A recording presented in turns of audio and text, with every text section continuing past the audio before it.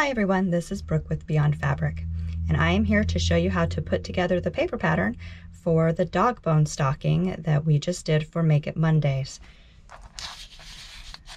So this is what you will print out. There will be a link in the description box below where you can get this free template. There's also going to be a link right here to go to the video for the Dogbone stocking if you have no idea what I'm talking about. They are free demos that we do with Beyond Fabric twice a month on Mondays.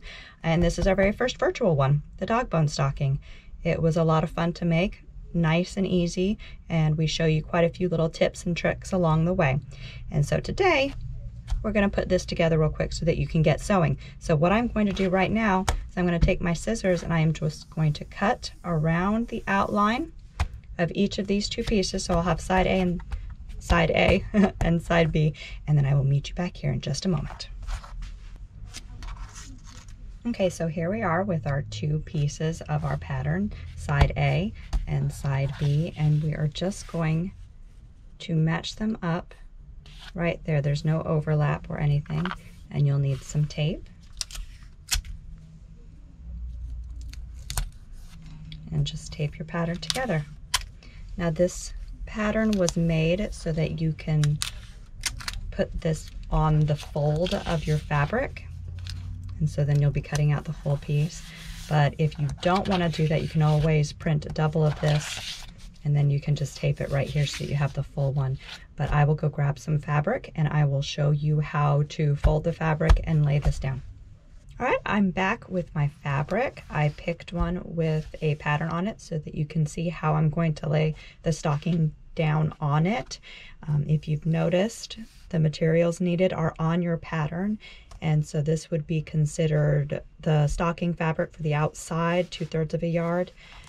And so what I'm going to do is fold my fabric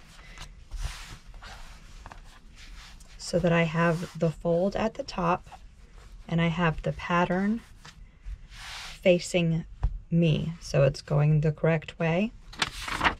And then I'm going to place this with the cut one on fold right up there at the fold. And you really want to get it right on the fold. It's not too big of a deal if you don't. It's just going to make the Dogbone stocking a little bit longer, but you really want to get it right there on the fold. And so now that I have this here, I'm going to go ahead and pin it and cut it out with scissors, or you can use fabric weights and a rotary cutter, however you want to do this. But this is how you would lay it on your fabric, especially if you have a directional fabric. You want this looking up, you want to see all of the text, everything looks correct to you, and then the fold is at the top.